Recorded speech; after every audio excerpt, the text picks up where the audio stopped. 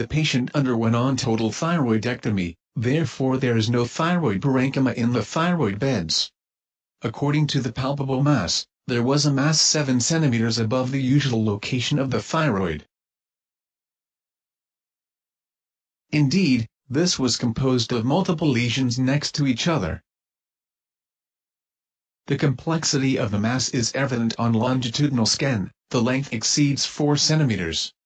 Although, the ultrasound presentation is similar to that of a chain composed of metastatic lymph nodes, considering the patient history, the fact that the previous surgery resulted in benign histopathology, the risk of malignancy is very low.